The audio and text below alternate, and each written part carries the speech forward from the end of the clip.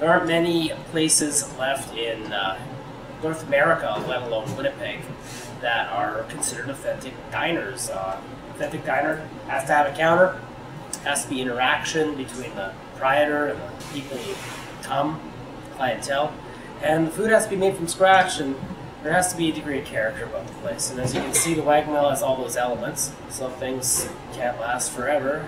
Most things don't last forever. And Friday, this place is closing. It's a sad kind of thing, but you know, like I say, life goes on. You know, nothing lasts forever, and we'll survive. I survive all this time, you know, raising my 3 kids by myself pretty much. You know, working here, you don't make a lot of money, but it was so nice to come to work for Louis and his wife, his kids. They make you feel home. And so it become my home as well, you know, the same way customers feel about it, you know. All my nice customers, personalities of different kinds, but you get to know them. And I will say to be friendly with people and they're back to you. I will miss that a lot.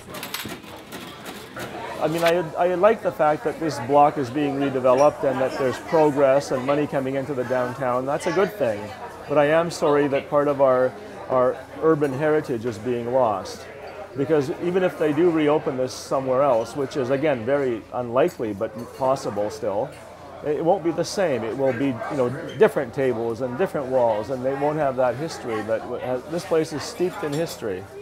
And every diner that closes is another loss for our community. Exactly. From the north I need 11 clubhouses, 3 on white. I had my first clubhouse here when I was, I believe, 14 or 15. I'm 58 now, so you do the math. It's real. It's real turkey. It's not turkey loaf. It's real bacon. It's real.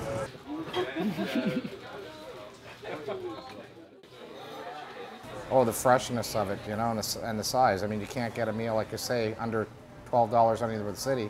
And this sandwich is, what, $7, $8? And it's fresh turkey, and it's real bacon, and, you know, it's piled high. It's a great sandwich. Well, I think they should have made a space for her in the new hotel. That's what I think. I think it was unfair that they just took out an institution. A doctor's office, you can move.